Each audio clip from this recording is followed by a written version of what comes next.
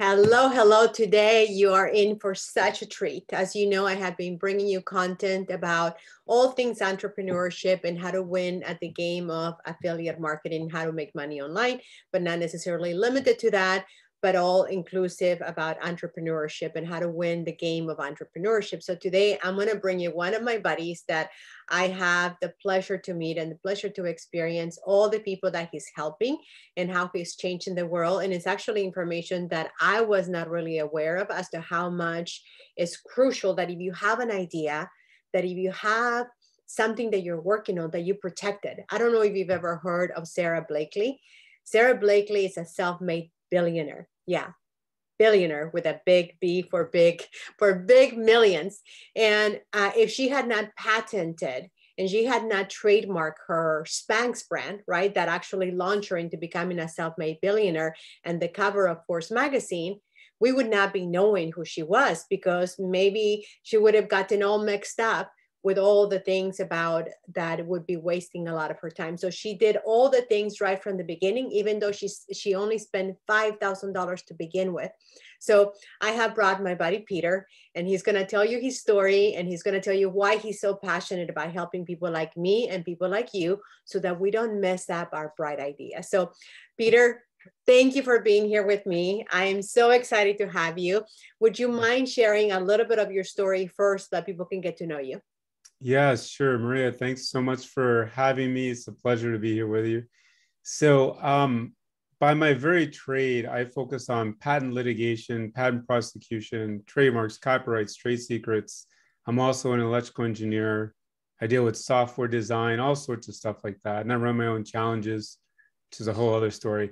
But the main issue is that every single week, I get phone calls from individuals who are getting cease and desist letters, or quite frankly, they're just pissed off that people are stealing their material. They're stealing their content. You know, people are putting out original content either on websites, on funnels, on videos, and all of a sudden somebody just grabs it and uses it. And they say, well, hold it. I just spent, weeks creating that content, and now somebody within a second just steals it. Like, how is that allowed? And I have to introduce them into something that's called intellectual property. And so what I found was it would be much easier if I trained people on certain concepts, gave them certain knowledge in the area of patent law, trademark law, and copyright law specifically, so that they wouldn't run into the issues later. I mean, myself, I was born in the projects of Brooklyn. The mere fact that I am where I am today is just, it's a miracle, because I head up a big IP department at a law firm that's in Boston and New Hampshire, but I grew up in the projects of Brooklyn in Williamsburg. And so, I started focusing on electrical engineering, started getting really bored because I don't like doing the same thing all the time. I need new content. I need new things to do. If I don't, I'm bored. And so it's like, just get me out of the room if I have to do that over and over. And so I was working 3 jobs, and one of them was a waiter at a place called Daffodils. And one of the waiters walks up to me one day and he says, "You're really pissing me off." And I said, what did I do, Mike? And he says, "You're so miserable. You're about to graduate with an electrical engineering degree from one of the best schools for electrical engineering, and you're miserable. What is your problem?" And so I said to him, "I'm bored. I just realized that I spent 4.5 years to get an electrical engineering degree, and I'm going to be bored for the rest of my life." And he said, "Well, why did you focus on it in the first place?" I said, "Because I love technology. I love new things. I love innovation." And he says, "Well, have you ever heard of patent law?" I said, "No, what's patent law?" He said, "Well, that's where you're protecting new inventions literally every single week. My brother-in-law is one. You should look it up." So I looked it up and I said, that's what I want to do for a living. Well, it just so happened that it was really late to apply to law schools. So I decided to apply to 2 law schools. The number 1 law school in the world for patent law at the time was called Franklin Pierce Law Center. So I said, all right, I'm going to apply to the number 1 law school in the world. And my grades were not that great. And then I said, I'm also going to apply to my own college, where I was at the time. I'm going to apply to their law school, which was nowhere close being one of the good law schools in the world. I figured, fallback plan. So I get a letter in the mail. It's from the school that I'm going to for electrical engineering, which is one of the best in the world, but not known at all for patent law. And they say, guess what? You're not getting in. You're not good enough, not accepting you. But then I get a letter from the #1 law school in the world for patent law. And they say, we want to interview you because we're interested. And I No go, way. what? Like, now I remember because I was in the hallway. I was so excited. I literally jumped up in the stairway and I banged my head on the ceiling because it was a low ceiling. I remember I like banged the top of my head and I was like, oh my gosh, that hurt so much. And so I then went to Boston to see a good friend of mine, stayed with her, and ended up interviewing with the law school. They loved me, and the rest is history. And so now I'm the head of the IP department. We've been ranked the #1 IP group 8 years in a row by managing IP. I represent clients like Constant Contact, MIT, Harvard, big ones, small ones. I love entrepreneurs, really love people that have a lot of content that are in social media, because those guys are like always thinking like that. They think of new things and they're hitting new stuff.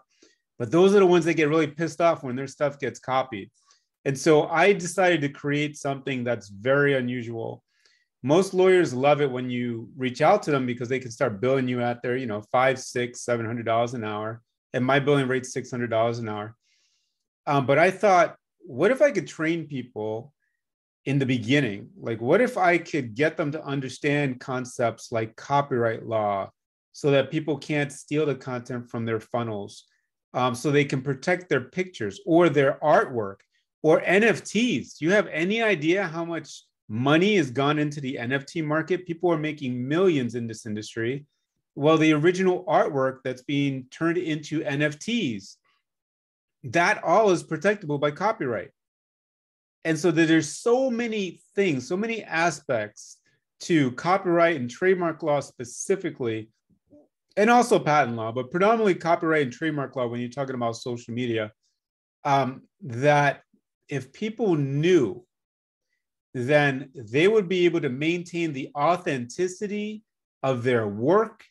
They would be able to make more money off of their content, and they'd be able to stop people from knocking off their stuff, creating derivatives, and quite frankly, like making money off of somebody else's hard work.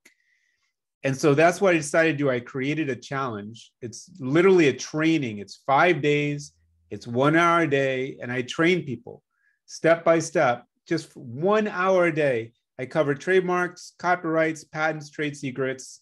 I make sure they understand the concepts behind them, how they pertain to their specific scenarios, so that these people are so well equipped that people do not go knocking off their content, because they're filing trademark applications. They're filing copyright applications for $65 only.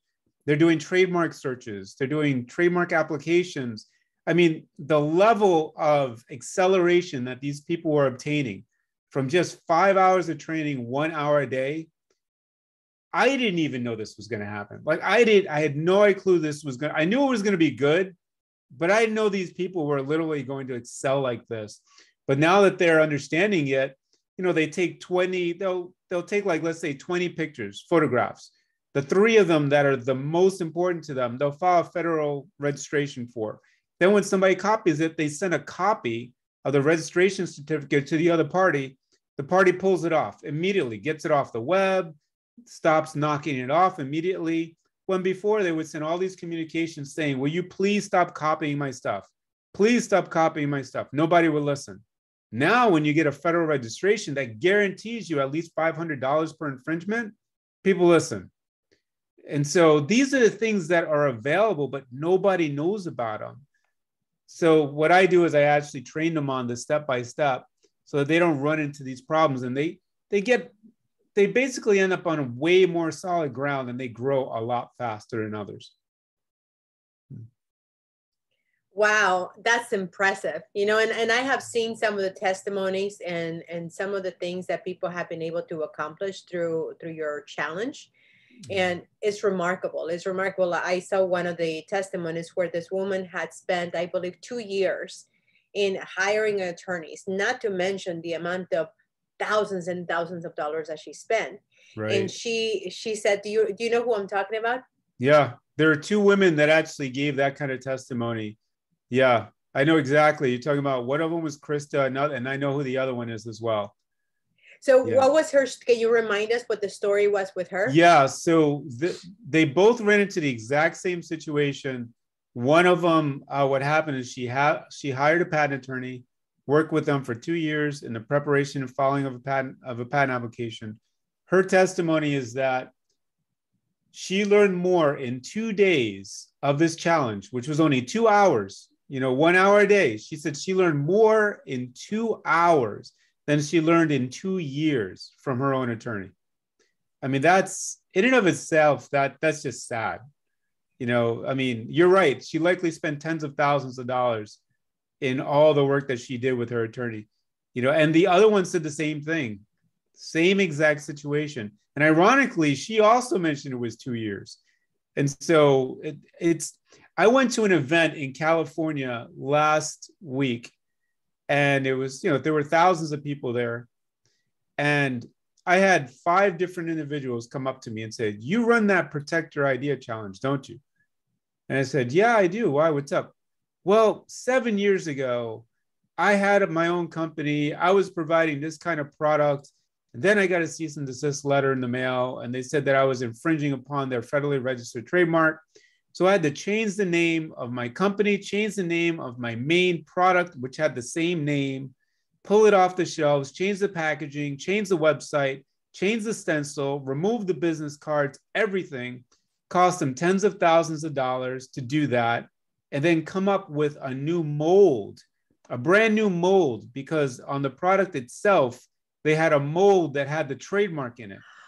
Oh my gosh. So that needs, do you know how much it costs to do a new mold? Like $15,000 to $20,000 just to do a mold.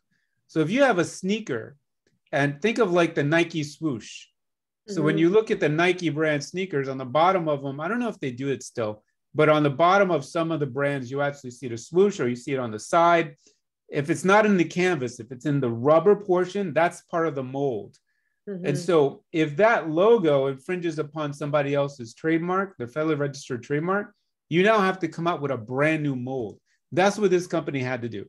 So they spent hundreds, I mean, just hundreds of, no, it was thousands. It was literally, I think he said it was like $37,000, somewhere around there, in repackaging, remolding, changing the business name, everything. I mean, it's horrendous, because most people think, well, if I file the name of my entity with the Secretary of State, I own the name. No, you don't. That means you filed it with the Secretary of State. That's it. It doesn't mean you federally registered anything. So it's a really painful thing to watch. And here's the thing. When you end up in trouble, the lawyer always wins. Whether you win your case or you lose your case, the lawyer wins, because the lawyer always gets paid. So I'd much rather people understand beforehand, how to make sure you don't get into trouble in the first place, which will make your life a lot better. And all the movies and all the TV shows make lawyers out to look like, horrible sharks and everything. And I mean, I know a lot of lawyers. There's very few that are corrupt, quite frankly. It's just like, probably it was around 10 years ago when the media started saying there were shark attacks in the United States. There were really like 3 out of like, I don't know how many hundreds of miles of, ocean front in all of the United States. But there were some things that were happening with lawyers, and it was pretty bad. So I don't mean to make every lawyer out to look bad. That's not my intent. But if you're going to work with a lawyer, know what you're doing so you can minimize the amount of time you spend with them. And so that when you do talk to them, you're actually giving them something specific to work on, as opposed to, as an example, let's say your car's not working. You go to a car mechanic, you say, "Hey, tell me everything that's wrong with my car." Nobody in their right mind would ever do that. Never. Because you get a list of like 100 things and the bill will be more than the cost of the car. You know, so you never go to an auto mechanic and say, tell me everything wrong. You don't. You say, the muffler has a problem. How much does it cost to fix the muffler? So then why would you go to your attorney and say, I don't know what's going on, fix it all? It's like, you don't do that, right? When you buy a house, you don't look at the sticker price and go, I'll take it. Nobody does that. They negotiate, they figure things out. So what I'm trying to do is help people understand the language so that they know how to work with their attorneys. They understand what the attorneys are doing. And at the same time, they have an understanding of what you can do to protect aspects of your idea. So if you're doing, let's say you're on TikTok, let's say you're running lots and lots of videos and you got a large following, chances are you have a name associated with it. And so people are following that name, right? Now that name, sometimes it's your own name, but many times it's not. It's like, you don't want everybody to know your personal name and your personal address. So you have some kind of alias, you know, or you come up with a name of the company. It would be great if you could actually protect that. So nobody else could use that name. Otherwise, you get your following of like 5 million, 10 million, 20 million. And all of a sudden somebody takes the exact same name. And what happens? All these people start following that person. Why? Because they're following the name. So your name is incredibly important. You build your own brand, you build your following, and you have a message to release to the public. Well, you want to make sure that the source of that message, you want to make sure everybody knows who the source of that message is. So if I say to you, I'm going to buy you a brand new pair of sneakers, and you say, okay, cool, that's nice. And then I tell you, I'm going to get you Kmart brand sneakers. You're like, all right, whatever. Yeah, sure. Thanks, Pete. I'd rather take the $10 and get a smoothie, right? So it's like, keep your sneakers. But if I told you I was going to buy you a brand new pair of Jordans, you go, oh, all right, cool. Well, what is that? That's a trademark. Jordans, that's a trademark. Kmart, that's a trademark. So the second you heard the name Kmart with sneakers, you immediately thought cheap, not really good brand. Yeah, they've got some stuff that's all right, but my feet are going to be killing me. I better get a good pair of socks. And then the other ones, when I said Jordans, you probably thought, man, I wonder how much I can get for those on eBay. Literally, because you're like, man, if it's a good pair, some Jordans go for $16,000. You know, there are some powerful, expensive pairs of Jordans out there. So this is the power of the name, your brand, very powerful. So what if you could protect that? Well, that's what trademark law is about. So you can file a trademark application, then nobody could ever, once you get a federal registration, nobody could use that name. It's now yours. And so this is why I try to train people in these things. So then when you're running content, people can't knock you off. It becomes more difficult. You know, I'm not saying it's going to be perfect. I'm just going to say it's good. It becomes more difficult to knock you off when people know what the real deal is. And even with your logos, people create their own logos that they use, right? Same thing, all protectable. If you have a website or a funnel, all the text protectable through copyright. If you go to www.copyright.gov, you can file a form there. You can literally select the form, fill it out, make your submission, get a federal registration. And then when somebody goes and they steal the stuff from your funnel, you go, hey, funnel you, get off of my stuff, all right? Get off my stuff. This is mine. I have a federal registration. Get out of here. And they disappear because they don't want to deal with the damages. So that's what I'm trying to do, make people's lives a lot easier, get them on a solid foundation. I find it more gratifying than suing people and protecting people in court. So, although I'm really good at that, I haven't lost the case yet. So there you go. You haven't lost the case? Not yet. Yeah. Hopefully I don't. Yeah. Well, we've had some that have settled. We've had some that have actually settled, where, you know, it actually looked like the other side was going to win. Mm-hmm. And then the party settled. I'm like, oh, good. I didn't lose. Yeah, it's like my coaching. I'm a happiness coach, and I will not take anybody because right now I have 100% track record. So anybody, any client that I take is like, I had one that was almost a train wreck, and I almost fired him because he was going to mess up my 100% track record. And then he's like, please don't fire me. Please don't fire me. so I have a very dumb question. Yeah, sure. So just because I say on my website, copyright, like at GoDaddy, it says, say copyright. So I put copyright with all the content that I put, all the hours, endless hours that I put on because I also run a nonprofit. All the hours that I put in my copyright for my website, just because I put copyright, that doesn't make it copyright? That's actually not true. You actually, so here's the thing. You can put copyright, the copyright symbol, so the circle C, the date, namely the year, right? So you would say circle C, 2022, and then the name of the entity that owns the work, right? So if, like, I have an entity called A to E Challenges, right? And so for my websites, my funnels, my content, it says Circle C, 2022, A to E Challenges, LLC, period, right? That's the copyright notice. Now, you don't have to file with the Copyright Office to actually have copyright rights, which is kind of interesting. That's just the way our government works. The reason why you file is multiple reasons. Number one, if you in fact have to enforce your copyright without the federal registration, you have to prove damages, which gets really hard to do. Like, all right, so they copied this portion of your text. Now, how much damage did you really incur? It ends up becoming this evidence nightmare, and sometimes you can spend more money than you actually make.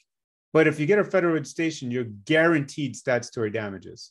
So that's one reason why people file with the Copyright Office, because it's only $65. You guarantee statutory damages if you win, right? And that's per infringement. So what I tell people is, if there's something important there that you'd get upset if somebody copied your material, put your copyright notice on the bottom. Now, if it's something that's really important, then, and you're okay with spending $65, file it with the Copyright Office, because then you're going to get a federal registration. So if somebody steals it, you can send them a copy of the federal registration. And now that since they see it, it's a government document, the chances of their backing off is way higher, like way higher, because they don't want to deal with the government. So as an example, I had a client who was a website developer. He created websites for dentists, right? And he was so upset. He reached out to me. He was out in Georgia. It was in Georgia or Florida. I'm not sure. Doesn't matter. It's a warmer place than New Hampshire. Let's put it that way. So, you know how I feel about that. So reaches out to me, says, people are knocking off my stuff. I'm so effing upset about this. I'm really tired of this. Spent all this money on this. And all these people do is they copy the stuff from my website. They create their own website. And now, they're making money and it's not fair. So I said, okay, well, what do you want to do? He says, I want to sue these people. I said, well, all right, back off there, little guy. Let's start from the beginning. All right. I said, do you have any federal registration of anything? It's like, of what? I said, okay, great. We're really starting over. So I said, do you know what a copyright is? Yeah, that's that thing you write on the bottom of the website. I go, yes, that's correct. That's called a display. That's called your notice that you give it to the public. That's correct. But do you know how it works? He says, no. I said, well, this is what we're going to do. We're going to file a copyright application for your website, everything that's on your website. Okay. And then what we're going to do is when we get the federal registration, we're going to send a copy of that to everybody who's infringing and tell them to back off. He says, well, it's worse than that. And I said, well, what's worse? He says, they're stealing a picture of my wife's teeth. So I said, all right, let me see if I understand this. You've got a picture of your wife's teeth on your website? I said, who does that? He says, whoa, I thought it was going to be my website. I said, yeah, but you got your wife's teeth out in the public and you've got a problem with this? I mean, it probably shouldn't be up there in the first place. And he says, well, whatever, but I want them to stop copying her teeth. I'm like, okay, whatever. So I said, let's file a copyright application for the picture of your wife's teeth. So we filed a copyright application for that. We filed a copyright application for the website. Next time we see, and then he does a search to figure out if anybody's using any of his content. Every time he did, we sent a cease and desist letter. And he said, well, I'm spending money on you. He says, I want $2,500 for every infringement. I said, okay, well, why don't you make a demand for that, but don't sue them? He says, okay. So every time somebody would infringe, he'd send a cease and desist letter and ask for $2,500. Ka-ching, ka-ching, ka-ching, ka-ching. I mean, there had to be probably 40, 50 different people. And slowly everybody stopped copying his material. See, and so that's the power of a copyright. So whether you have that notice on your page or not, you do have certain rights. You put the notice there so as to place the public on notice so that they're aware that this is content that's important to you. Now that they're placed on notice, you know, if you're going to sue them, you want to file for federal registration before you sue anybody. Now, once you get that federal registration, then you can make them aware of the federal registration. Chances are high they're just going to back off, which makes your life a lot easier. Yeah. So that brings me to something that, you know, I have a huge association and a heart for network marketers and affiliate marketers, right? Oh yeah, I love affiliates. Yeah. As well as all entrepreneurs. So there's a lot of women, maybe men too, that they have taken pictures of their before and afters, and a lot of times their pictures. Right. Their pictures for their particular product ends up being used by other people. Yes. What would be the benefit of someone who, you know, like, you know, there's people that are making 10, you know, 20, 40, 80, $100,000 a month, and their picture is now all over the internet. You got it. They're getting nothing. So that's why exactly would somebody right. care about that? Yeah, that's exactly right. What you said is exactly right, because there's certain pictures that will speak to an audience. You know, it's just like somebody can relate to that picture, right? And so you see what people actually do is they run different ads. And when they run the different ads, they use different pictures. And then they look at the statistics and they see which ones were people clicking on. Then once they figure that out, those are the ones that they run for their major ads. Now, so they're spending all this money, right? And now they know exactly which images are the best and they go and run them. Well, what happens? Somebody else sees the image and they go, oh, that's great. There's the before and after. Let me grab that. Let me go and put that into Paint Shop or put that into some other program, you know, Adobe, some other Adobe program, and they're editing it. They get rid of the text. They put in their own text. Now they got a picture of your wife before and after, and they're running it on their page, you know? And so when you actually file for a copyright for those images, that would be federal copyright infringement if they did that. So you send them a notice letter and say, hey, that picture there, that's protected by copyright law. You need to back off now, because every single infringement, you're going to pay me for every single one of them. And what happens? They pull it. They back off. Now, that doesn't mean all of them back off, because there's some companies that are in Malaysia and Indonesia, and they're thinking, good luck finding me, because I've got a shell company. I've got like 8 layers of shell companies, and like my great grandfather's name's on one of them and my dog's name's on the other one. You're never going to find me, you know? So that does exist, but I'd say a good 70% of them you'll be able to get rid of by just sending them an official letter. And separate from that, entities like YouTube, entities like even Facebook, they have enforcement procedures you can use.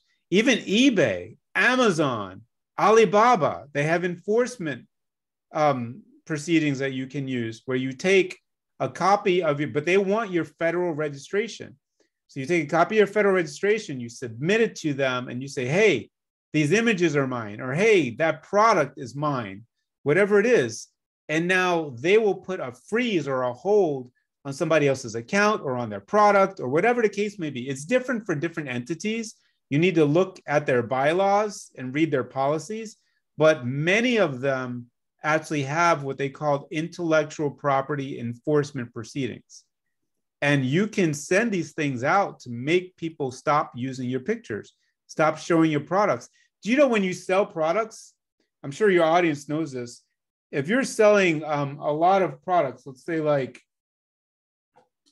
you've got a whole body of like phones, right? And so you don't just go, oh, let me take a picture of this, click.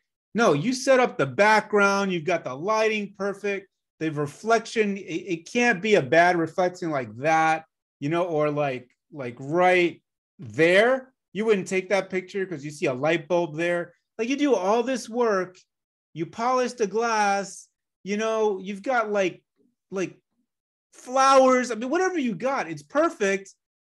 And then you use it for sales. Sales start picking up. Somebody goes, oh man, I get a product like that. Copy, paste. They stole your image. That's copyright infringement. So, you can actually stop other people from doing that if you understood intellectual property law. So that's what I'm training people in the Protect Your Idea Challenge. So that brings me to the next point. I have a lot of friends. As you know, I live in the Laguna Beach area. And there is incredible killer photographers. Incredible killer photographers. And great sushi. Yes. If you follow mine. That's a whole backstory. Exactly. That's a whole backstory. Exactly. But I'm thinking of some of my friends who are photographers, or this fancy word that I don't know how to pronounce, or cinematography. Yeah, basically that they created. Yes, that word. I need to learn how to say it.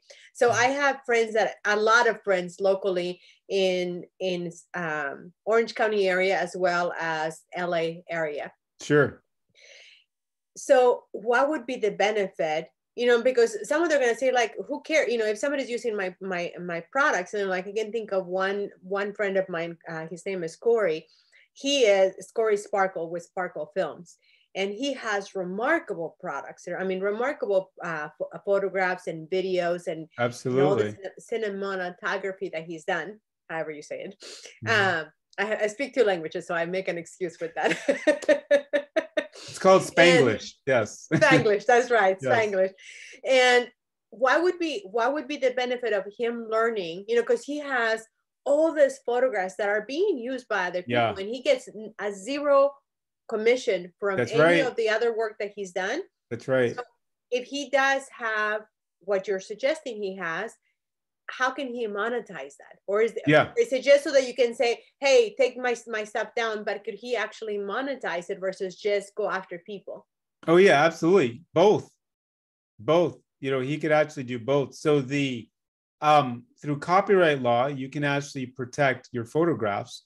You can file them either individually, or you can file them as what's called a compilation, which is a collection of works. So you can put them together and file them all together. And so, matter of fact, I know a lot of, really well-known artists and really well-known painters and well-known photographers that'll do this. They'll take their works that they believe are the most important, and they'll file for copyrights on those. And then what happens is they make the public aware of it. And so there are websites where you can actually sell your images. You can sell your pictures, and they're connected through the back end to another company that will take the picture and make it any size you want, put it on any kind of matting you want. Like I have this huge image of two lions to the right side of me, and I got that through an artist who had the original work, but then she puts it on the site and you select exactly what kind of print, the size, everything, right? It's the same thing with photography. You can do the same thing, although a lot of the photographers will tell you that they have to use specific types of lenses and it has to be a certain level of quality, DPI, to make sure that or resolution really, is to make sure that the quality is high enough so that you can make it bigger and maintain the quality, right? But what you do is you take those images and you sell them on that site, but then you make everyone aware in your notices that this is protected by copyright. And then you can actually have a watermark on the image that's displayed so people don't see the original, right? So the watermark is actually, it has like your name on it or your company name, and it becomes really difficult to remove the watermark, although there's software packages that are getting better at it. With technology, it's becoming very hard for artists and photographers to make money because people can just modify things with software these days very easily.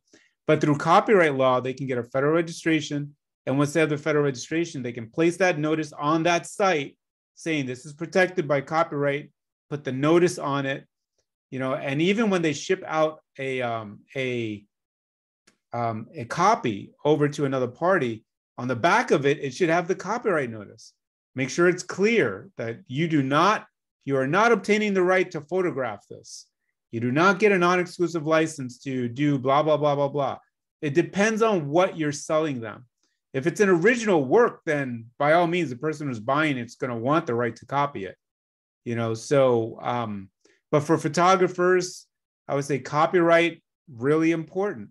You know, if you got like 100 pictures at a certain beach, you can file it as a compilation. You know, there's things like that that I talk about in the program. Yeah. And do you talk about do you also talk on the program as to how they can go about monetizing that as well? Well, monetizing it depends on what industry you're in, right? So if you're an artist or you're a photographer, there are certain websites that you can actually upload your information, and you can name a price specific to your product, to your images, and you can connect it to another entity that will create the whatever size matte finish that you want. And that's how you monetize it. You use those services. And so in my program, what I do is I talk about the copyright issue, but then when you apply to be into the program, or when you register for the program, which is only $95, which is ridiculous because you get 5 hours with me, which is essentially is equivalent of more than $3,000, you know, because wait, what? Now I'm talking TikTok. Wait. Okay, let me make sure, because you said it like blah, blah, blah, blah, like as if everybody knows what you just said. Are you saying that the program that you offer, you know, this challenge that you offer for people to learn everything that you've been talking about and how to protect themselves? Like I'm talking about my friend Corey. He's an entrepreneur. He's very well known in the Orange County, South California area. Sure. And he has this magical videos and photographs of all things like on a beach, right? That's awesome. And people are using it left and right, but he makes no money. But he decides he wants to learn how to monetize that and how to protect it, so that anytime that he sees his products being used or his art being used, that he can, you know, tell them either you pay me, this is what is the charges, or you know, this is the fee that you're going to pay by the government. Absolutely. He can go to your program and learn all of these things that you're talking about for how much money? $95. Yeah. I know now you understand. Just to be clear, now you understand why I have lawyers who have called me up and said, what the H are you doing? Yeah, you're a traitor. Well, no, I'm not. All right. So just to be clear, I'm not getting rid of lawyers. I'm making sure that when people talk to lawyers, they know what they're talking about. And why is that important? Because if that lawyer has to explain to you the basics of what's a patent, what's a trademark, what's a copyright, that takes time. Now, lawyers do not bill, they don't sell products, they sell time. So the longer it takes for you to get up to speed, the more money you are spending. So in my program, I teach you the basics of patents, trademarks, copyrights, trade secrets. There's a Facebook group that you go in, which is free, right? Where you can interact with other individuals, where I answer different types of questions and give other resources, like some places that you can go for low royalty music to use, or background music, or background sounds, or images. Like, I just give people stuff, you know, just to help them out. And the main reason why I'm doing this is because I want you guys to understand this stuff, so that when you hire somebody like me, we're having an educated conversation about something that's necessary, and you're not paying thousands of dollars for something that should have cost hundreds. So my question is, so I know that you have your paid for program. Are you saying that you also have a free Facebook program where people can come and kind of just get an idea as to everything that you offer and all the things, and they can also go and pay only $95 to learn all of this? Right. Okay. So there's two different things that are going on here, right? So I've added a lot of features to this. If you register for the challenge, it's $95, it's 5 hours, 1 hour a day, you're automatically entered into a private Facebook group. In that private Facebook group, it's only the registrants and select individuals that I've allowed in there that I know personally that have either been through a challenge already or are helping me run the challenge. And what you do there is you say who you are, what you're looking for, what you like to learn from the challenge. I watch every one of those videos and I customize the challenge just for you so that I make sure that I'm addressing what people, you're making the facial expressions that I'm getting from my attorney friends. They're like, you're doing this for $95? And I said, yeah, because somebody's got to make a difference here. Somebody's got to change the industry, because what happens most of the time is people will call lawyers once they've been sued or once somebody has ripped them off, and that's it. Well, how about some preventative maintenance? How about you actually know what you're doing beforehand? You get trademarks in line, you get copyrights in line, you know what your potential rights are. And then when somebody does something wrong, or like somebody threatens you, you can go, get out of here. You don't know what you're talking about. Like, stop bothering me. I know what this means. So it's better to understand that stuff. So what you get is you get into the 5 days. It's 1 hour a day. You go into the private Facebook group. I actually allow the videos from the challenge to be there for 30 days after you're in the challenge. So I give you another 30 days just to give it to you so you can take notes and take your time. Now, there's a special offer that's called a VIP offer. The VIP offer is for people that are serious about this. Like, they've got a business, they're starting a business, they don't want to play games. Like, look, I'm in a situation, or I need to learn some very specific things. So what I do is I allow them to email me personally their questions. And then I go through them and I will respond to many of them during the VIP session. I also show them how to file a trademark application, all the elements of a trademark application, namely the recitation of goods and services, what's an international class, how to file like every single piece that's needed to file a trademark application. The VIP costs $195 more. So it's $195. Wait. What? Again, we're talking TikTok. Wait. That reminds me of that song on TikTok. Wait. What? So wait a second. So you'll basically hold their hand as a group, right? And you'll show them step by step how to do all of these things that you normally charge $600 an hour. Well, I mean, just to be clear, I don't want them to go and file their own application, because if they make a mistake, then you can't fix it. So what I'm doing is I'm showing them all the parts that are necessary for an application so that they can get it all together and then give it to their lawyer. Do you see that? So now a trademark application that probably would have cost $1,200, $1,400 can cost you $600, $700, because you've got the specimen, you've got you've got a copy of the logo itself, you know the international class, you know what the recitation of goods and services are, you know the entity type, you know the address, you know the email address. You just say, here, Mr. Attorney or Miss Attorney, this is for you. Please put this together and file it. Now they take that, they give it to their paralegal, they look through the stuff, make sure everything's in place, they put it together, give it to the attorney looks it over, boom, filed.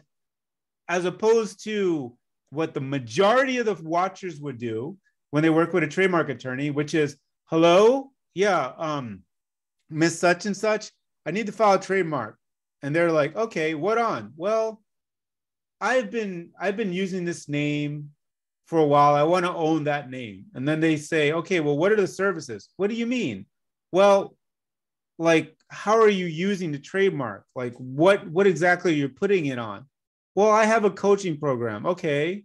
Well, what do you do in the coaching program? In the coaching program, I coach people. I mean, and they're like, no, like, elaborate. What do you mean? And as you're doing this, the clock is running and you have to pay for all this. And then the attorney says, well, are you selling any videos with that? Oh yeah, I am selling videos. Okay. That's another thing to write down. Okay. Do you have t-shirts and caps with the name on it?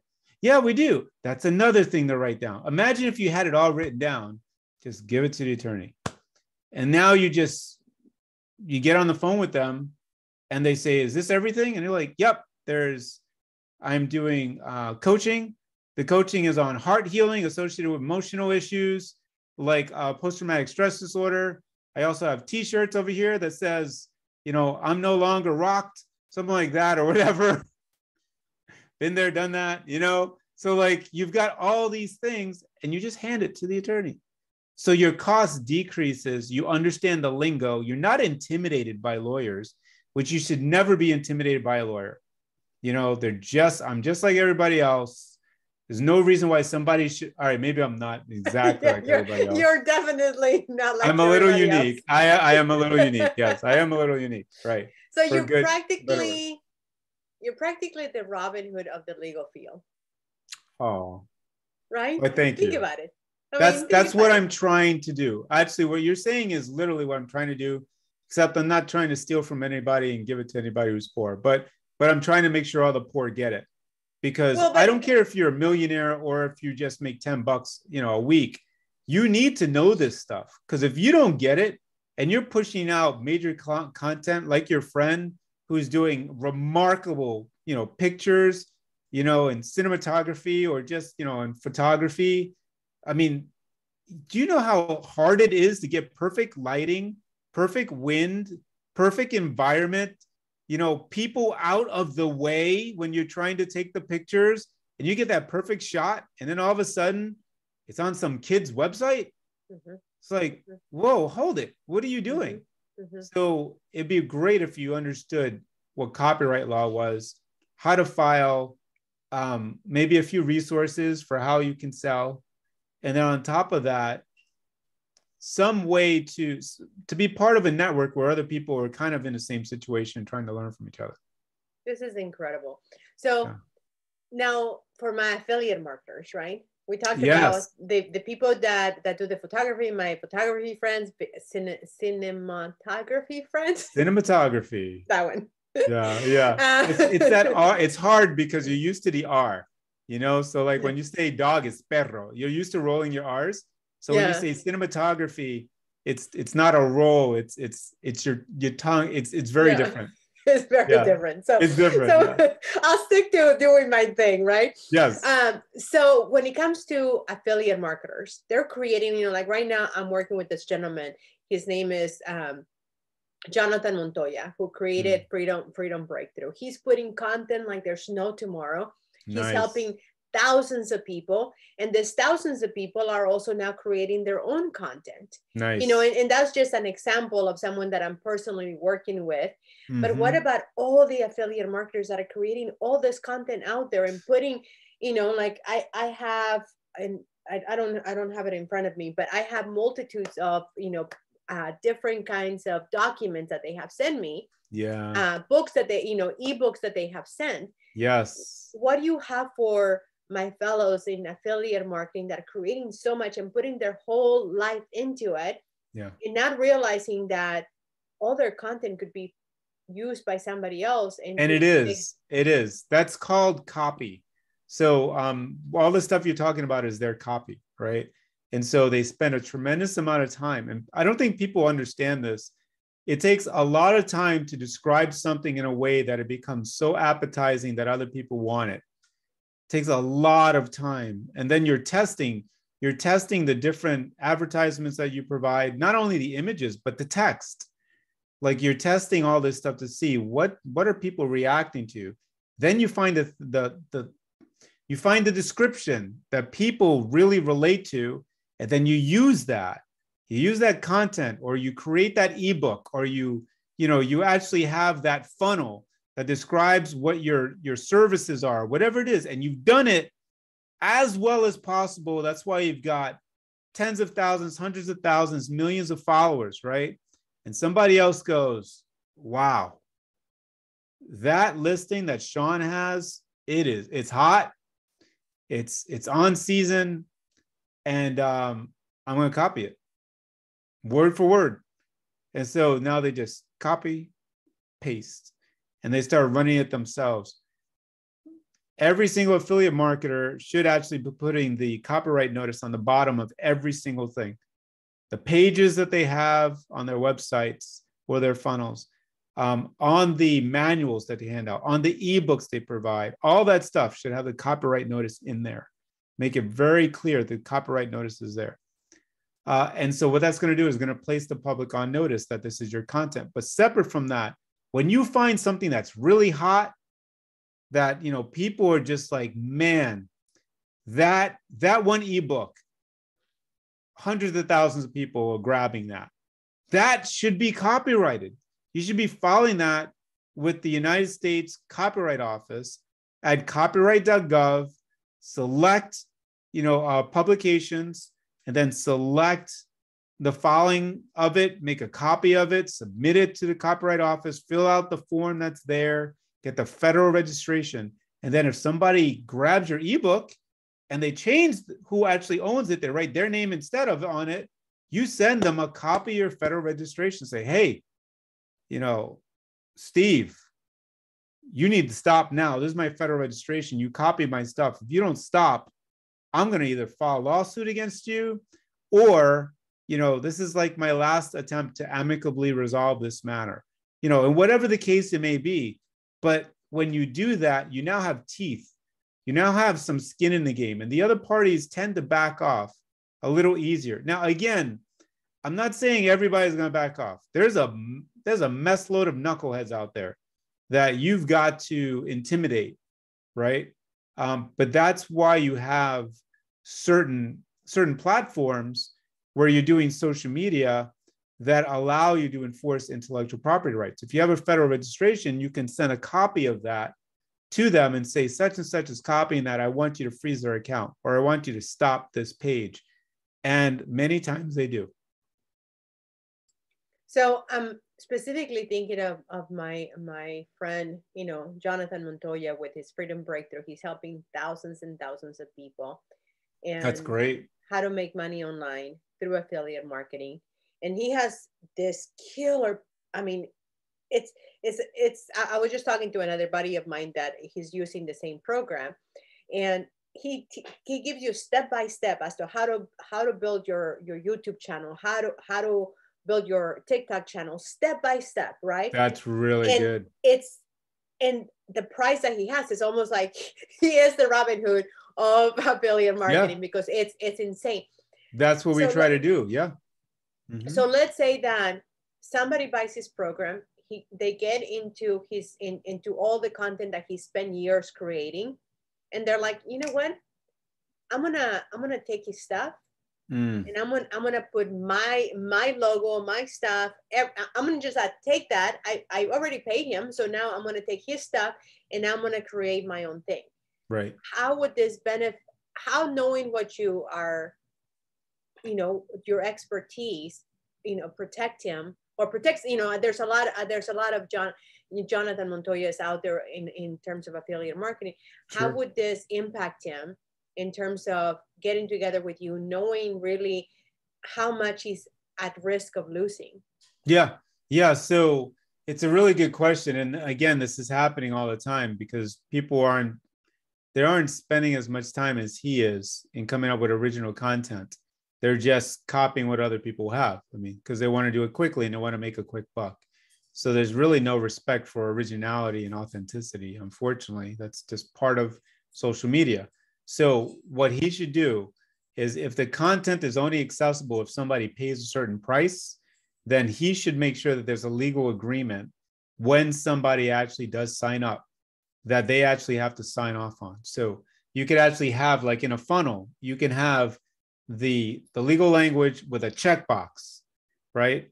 And then you can have the person's name, address, and credit card information, but none of that will go through until they check that box, which is a legal disclaimer that says any material that you receive is not yours. You have no right, title, or interest to any of this. You're receiving a non-exclusive license to the content just for your own purposes. You have no right to make a copy either online or physically, period. Like, you make it very clear, right? And honestly, he should work with his own attorney and ask them, say, look, I need a legal disclaimer to put on my funnel.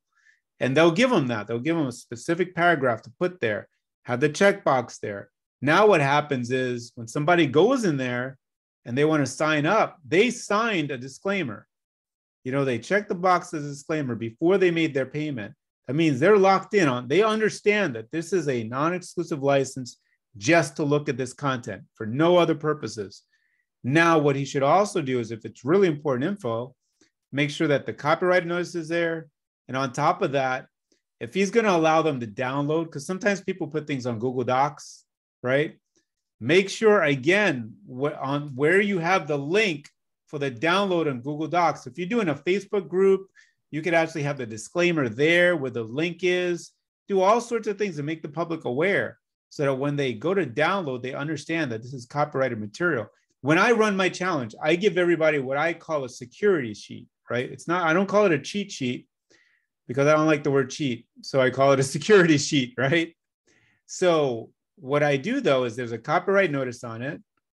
And on top of that, it specifically says, when you try to download this thing, it says, you understand that this is a federally registered copyright. It's federally registered copyrighted material. You have no right to make copies of it, distribute it to any other party, or even save it in multiple different locations. This is all rights reserved, you know, A to E Challenges LLC, right? So if I see my security sheet out on the web, I'm going to be ticked off. I'm going to be ticked off, right? Now, it hasn't happened. Why? Well, number one, I'm an IP attorney and I'm a litigator. I mean, you have to be stupid to take my material and copy it. I mean, that just makes no sense at all. That's like putting your head in the lion's mouth and then like slapping the lion's tongue and going, I dare you to bite me. I mean, you just don't do that, right? Because I don't have to hire a lawyer. I am a lawyer. So, so for that reason, I'm fortunate, but most people aren't in that position. So what I would say is get that disclaimer, put it on the funnel. If they're able to download the documents on Google Docs, make sure that they understand there's a copyright notice right there. As a matter of fact, when I do videos for the challenge, I don't live stream into Facebook because Facebook gets a non-exclusive license to anything you put on Facebook. Yeah, see, people need to be in this challenge. There's a lot of stuff you guys don't know that I go over in this challenge. I'm not giving you guys any more information. Sign up for this challenge. Let's put it that way. So, because these are things that scare people. And these are the things that I go through. But think about it, right? Most network marketers, most affiliate marketers, including the ones that are making very, you know, anywhere between say 10 grand a month all the way to $500,000 a month. Sure. They're live streaming a lot of their stuff through Facebook and different places. Absolutely. And from you, I know that YouTube is it's a little better in protecting. Absolutely. What we have. Yeah. So why would, you know, someone like the Jonathan Montoyas of the world, or someone that already has, you know, paid for attorneys, would they benefit from joining your program and learning what they, you know, it's like when you go to a doctor and you're clueless, you know, because I'm also in health and fitness. So it's like when I go to my doctor, I know what the heck I'm talking about. I know what I'm asking. Right. So you're kind of like the doctor. I mean, not kind of, you are a licensed doctor of the law, right? By your certification, it says that you're a doctor of the law. Why would a Jonathan of the world or someone like Corey Sparkle, that they do have their own attorneys, or someone else that has their own attorneys, how can they benefit from going through your program, which is only 5 hours? And do they have to, you know, all of these people are very busy. Do they have to be plugged into the time that you only give it, or can they watch replays? Yeah, all good questions. So to address the second part, you don't have to be available for the lives. You can watch the videos. You can have an assistant. You can have a legal assistant or a paralegal or somebody who works for you, watch them for you and keep you up to date. But here's the thing. If you run a company, if you run an entity, one of the most important things for us as company owners, as heads of departments, is to be able to issue spot. We need to see things like that. Like we need to look at a scenario and go, there's a patent issue there. There's a trademark issue there. There's a copyright issue there. You know, that issue, that thing you're talking about right there, we're going to keep that secret on the back end in our central, you know, in our central office. And so for that reason, we're going to keep it as a trade secret. Like, you need the issue spot. If you don't know what you don't know, your effectiveness decreases exponentially. If you can issue spot that there is an issue, then you can call your lawyer and say, hey, I'm not sure what the issue is, but I'm pretty sure there's an issue here. I need you. That increases your value. It makes your company way more solid. And as a CEO, as a president of an organization, even as a vice president or even a COO, you want to be able to identify issues. You want to look at scenarios and know, you know what, we've got a new funnel that we're running. On the funnel, we're going to actually have an OTO, and on the OTO, there's going to be an ebook that's going to be provided. Do we have a copyright notice on the ebook? That's it. I mean, that thought should come to your head immediately. Do we have a copyright notice on the ebook? Oh, we don't? Oh, is there a disclaimer on there when somebody goes to download it, letting them know that they don't have the right to make copies to this? I mean, literally within 1 minute, you can position your company to be way more sound in protecting what you spent a lot of time in creating, because you're the one who's looking at the landscape. You see what's going on, and you're the strategic person or the strategic partner in the entity. So as the strategic partner, I'll give you an example. I have a very large client base, right? And like over, you know, I'm not going to give exact numbers because some people here might know me. So, but it's very high. Let's just say it's high, right? But I don't write every case. I don't have the time to write every case. And I don't litigate every case because I don't have the time to litigate every case. But I know what's happening in every case because I'm the strategist.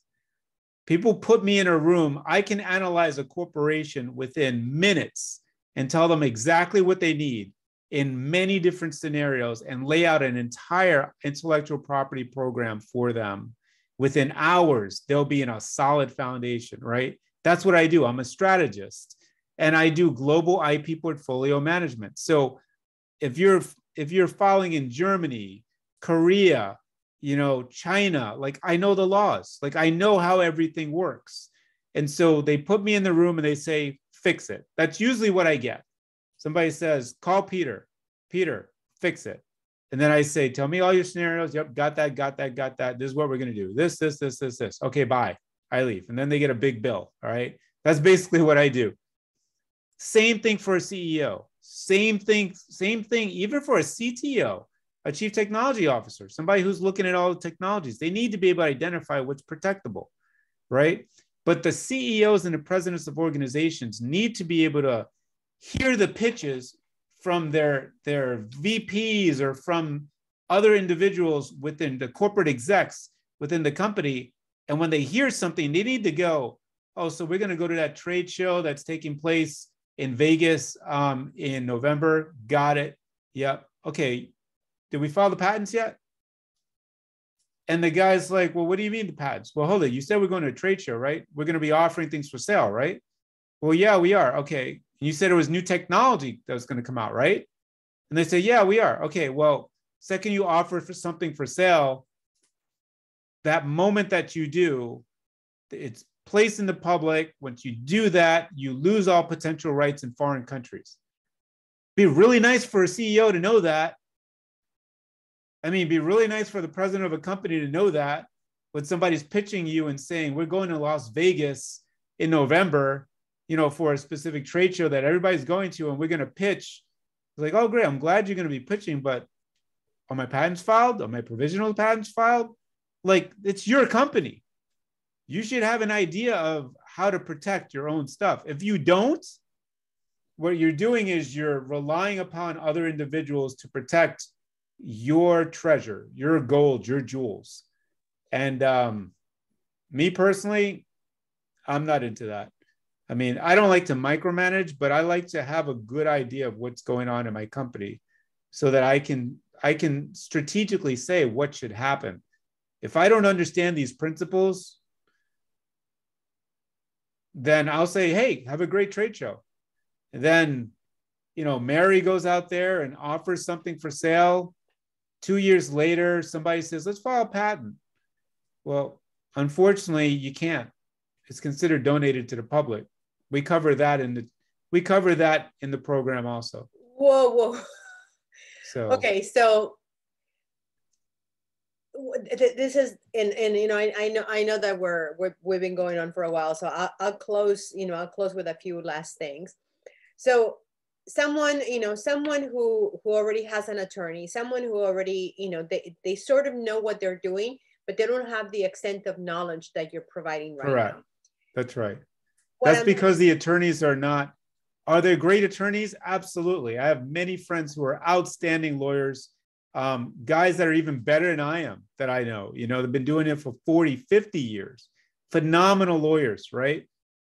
But what I don't find them doing often, it's very rare that somebody's taking the time to help them understand the basic concepts that are behind it, the reason why they're making the suggestions for what to do, to help them get an understanding so that in their strategizing, they'll have these things in consideration. When they look at their website and they see, oh, look at all the products we're offering for sale here. Okay, hey, why is there a trademark of that other company on our website? That's trademark infringement. Well, and that's what I'm saying. So for someone who's watching this, whether they're the Jonathans of the world or the Corey Sparkles of the world or whoever it is, right? This eventually is going to reach thousands of people. So that person can actually not only save thousands of dollars by knowing how they can spot something right away and prevent, something that they can immediately take it to their attorney if they know you can unknow something, That's right. So like, for instance, I as you might remember, I came into the legal field from the time that I graduated college all the way to 2010. So there's things that I can just spot right away when it comes to the legal field, because I cannot know what I know. Yeah, one of the things I always tell people in that area is, imagine there's 3 baskets in front of you and the lid is open on each of the 3 baskets. And one of them is a cobra. You see the cobra in the basket, right? Now somebody puts a lid on each of the baskets and says, okay, forget what you know. There's no way you're going to forget where that cobra is. I guarantee you're not putting your hand in that basket. Because and even if you say, no, I'm going to forget, I do not remember, I don't remember, you're going to remember, and you're not going to put your hand in that basket. So you cannot, it's not easy to unlearn what you've already learned. And that's what you want, as a head of a company or even a startup. We're talking about the big wigs, so to speak, right?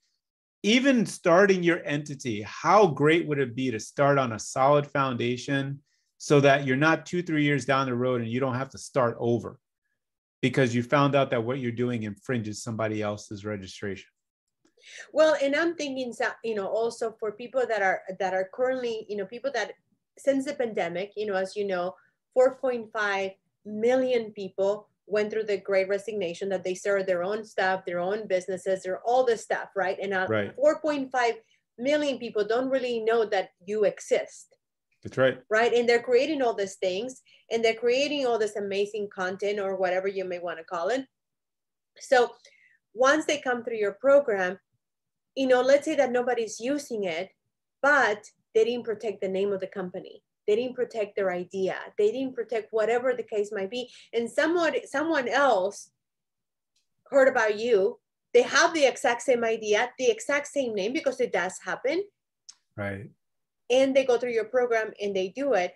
This other person spent 5 years creating this whole idea. Yeah.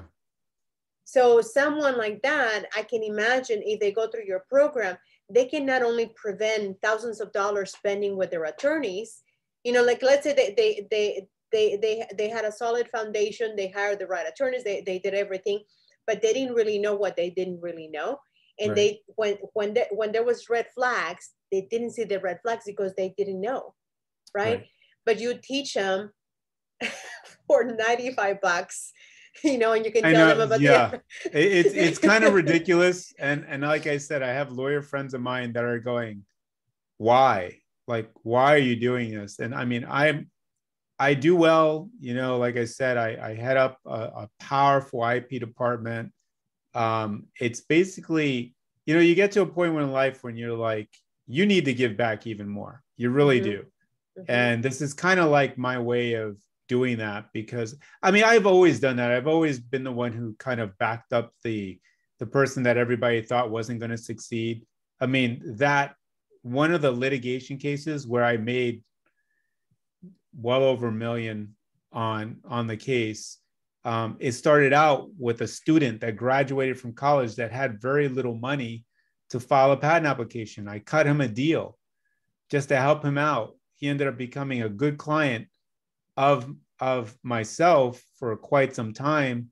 Company grew. We ended up suing a large Taiwanese corporation, and we won. And so Against people don't realize that how hard it is to sue a Taiwanese.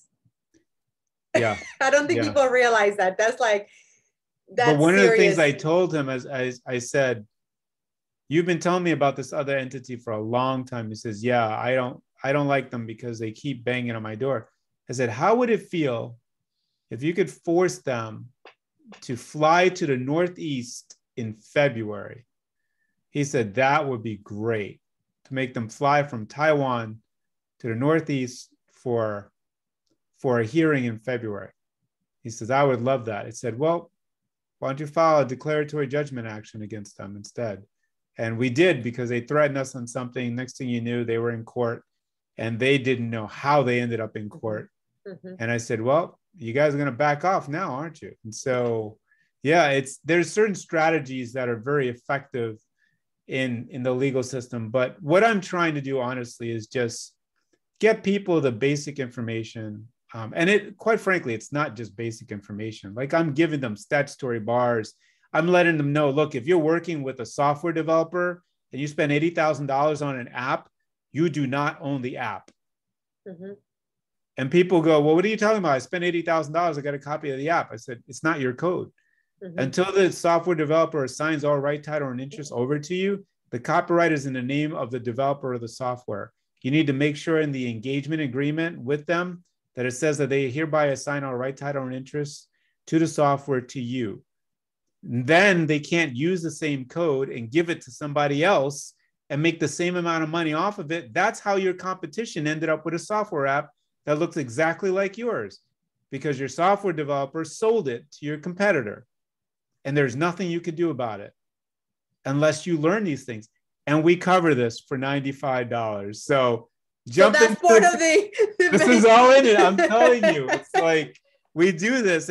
But what I'm trying to do is keep it so low that everybody can do this. The multimillionaires, which I've had the millionaires that are in there. I've had guys that are really big, making like 20, 30 million a year. I've got those guys. But then I've got the guys that are making, hundreds of dollars a week, and so everybody can afford this. And if your time is so restricted, get your legal assistant, get your secretary, get your best friend to sign up for you and get the information. Mm-hmm. Because I don't have a feeling I'm going to be keeping it at this price for a long time, but for now I am. So, well, especially because it's something that they can watch, after they get done with their, because it's like, for me, what you're saying is that once they know the red flags that they need to be on the lookout for, they're not going to open the container with the cobra, right? Because they're going to protect everything that they've created. Now if they need to, and that's one of the things I walk them through, is determining, do you really need the file? So you have 10 new ideas. To file 10 patent applications will probably cost you $100,000, 10 grand a pop. Mm-hmm. It'd be really good if you knew that there was a thing called a provisional, where you can spend less money on that, determine which ones are important, file only on those. So maybe you file 3 utilities, you file maybe 2 provisionals, and the technologies that you're not using immediately, you sit on, as long as you're not disclosing them, as long as there's no offer for sale and there's no public use. So these are the things that are important to understand so you can strategize as a company. Now, as you understand the things, now you can engage a lawyer. Now you can say, hey, I need a lawyer in this situation. So the reason why lawyers are not upset about this is because they realize that an educated individual will want a lawyer engaged at the right strategic times. It's going to minimize the amount of back and forth. It's going to make their job a lot easier. And at the end of the day, they're going to look like a rock star because they're handling the thing that's important to the client. But if you don't even know what to ask them, they're going to spend a lot of time just trying to figure out what's going on, if you even spot the issue. So, well, and that's what I'm saying. I think what your program, from everything that I'm learning and from what I also know from you, is that it will empower every entrepreneur to be able to spot things right on, and decide on the spot, do I need to take action on this or do I just let it go? And then they can move about their business and focus on what the focus is needed, letting the important things on. So now that you've disclosed so much and you've given us so much, how do people find you? sure. What is the next program? And then of course I'm going to put everything, I'm going to put all your links and everything. So there's a free Facebook group that people can join you so they can stay connected with you, I'm assuming. Yeah. So there's the challenge itself. That's at www.protectyourideachallenge.com. So protectyourideachallenge.com. That's where they can sign up. I would sign up soon because people are starting to jump in. And the people that sign in early can go live in the Facebook group and let me know what they're looking for. And I can customize early for them. If you sign up late, the chances of my customizing becomes lower and lower. And what I find is, like, I even find on the second day that the challenge is running, people are still signing up. And there's no chance for me to review their stuff then. I mean, because I'm in the middle of the challenge, I can't exactly review their questions at that point because I'm already in it. And so that's why it's better to sign up early. Wait. I have a lot of waits. You're saying that you'll review some other stuff as well? For VIP. Yeah. You will actually review their stuff. All right. So VIP, the way it works is that you get to email me your questions. I know people are kind of in shock about it too. So you get to, let's say that you're in a situation where you've got a new cookie company, right? And you're thinking, I got to come up with a good name for the company. And I want to open up a franchise. So you go live in the Facebook group and you say, hey, my name is such and such. The reason why I'm here is because we need to come up with a new name for the cookie company or this product line. And we want to do a franchise. No, what I do on my side is I know, okay, I need to speak about franchise law. So, and I also need to speak about trademarks in general, so people understand how to do a trademark search, right? Now, on top of that, if you're in VIP, you can email me questions directly. Instead of just in the Facebook group going live, you can email me questions. It doesn't mean I'm going to answer all your questions. I'm not answering everybody's questions. Just to be clear, I don't have the time to answer everybody's questions, okay? But what I do is I review them all. So then now that I've reviewed them, what I'll do is during the VIP session, which is an hour more after the challenge goes from 12 to 1. VIP is from 1:15 to 2:15. All right. So you can literally get 2 full hours of legal training, so to speak, for $290 essentially. All right. And so that's each day. Okay. So you end up with 10 hours of guidance for $290. That is also recorded that they can watch at their own time. Yeah. So let me talk about the recordings. All right. You do not have your own rights to the recordings. The recordings are mine, 100% mine. You get to go through the challenge, watch. I give you access for 30 days. After those 30 days, you have an option to purchase for a higher price if you want, or you can just be done. So you can go back and you can watch the videos for 30 days, take notes, write down things, so you understand different things. And then at 30 days, you can be done, it's all done. What I'm finding the majority of people are doing is they're saying, I want the videos. Yeah, of Like they're course. saying, I want lifetime access. Yeah. So that, I mean, literally everybody's doing that. I want lifetime access to the videos. So I actually have an option for an upsell to actually own the videos at the end of those 30 days. And Of so I course. disclose that all later. Yeah. Yeah, yeah. So going back to how do people get a hold of you? Obviously, your name is Peter Nieves, and Right. Right. the So best. they can either sign up for the challenge, or there's also a social site that we literally just created because somebody I know said, you need a social site. And so somebody very wonderful said, you need a social site. So there is a social site. And what I will do, copy, I can actually paste it in the chat over here. I don't know if your chat is made available or not, but that's the address. It's facebook.com/groups/social site protect your idea challenge. That's where it is. So I will put that for those of you who are watching. I will put that on the description, so you'll be able to grab that as well. Right. And if you go in there, you're not in the challenge. Just to be clear, that's not the challenge. That's just every once in a while I'll go live in there, just give some information, but I'm not like teaching anything. It's just a Right, matter but of, there they can go in and stay in touch with you so that they can find out yes, if for whatever the reason they, it's already April, right? So that's right. if for whatever the reason these people already booked for April, then they can find out about all of your next Right. events. Exactly. In the social site, I'll let people know the next one is at such and such time and such and Okay. such date. Okay. Yeah. Perfect. So everybody go to his Facebook group so that you can stay in the know and you can stay connected. If for whatever the reason you're not available for when is your next event? April 25th. If you're not available for April 25th of 2022, then definitely, regardless, make sure that you connect with his Facebook group so that you can be in the know. And you never know, maybe right now you don't have anything to protect, but in the future, as you continue to be an entrepreneur, you're always going to need to protect whatever you're creating. So as we close this down, is there any last thought or anything that I haven't asked you about that you would like to share before we close this out? We covered a lot over the last hour and a half. So we definitely went through a lot of material.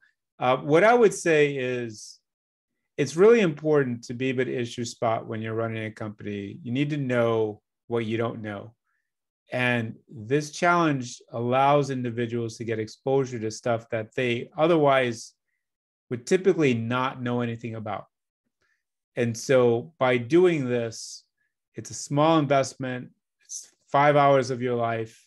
You can make one or two of the classes if you can't make the other ones, and then catch the replays and become more aware, which is just going to make you better at what you do. It's going to make you more valuable, going to help your company. Because at the end of the day, it's rather unfortunate when the majority of people who reach out to me are ones who are in trouble.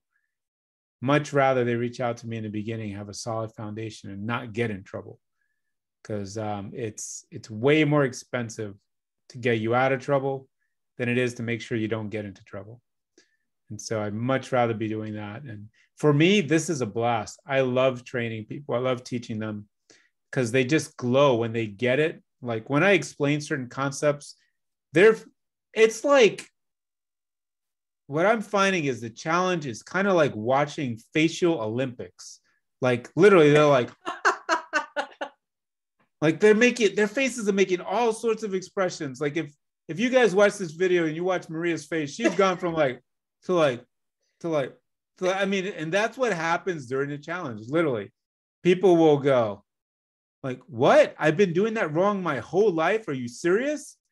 And so it actually amuses me, and I tell a lot of jokes during it, and I have a great time while I'm going through it. So it's been a lot of fun. It's been very rewarding in training people, and yeah. So jump on in, and I'll catch everybody in there.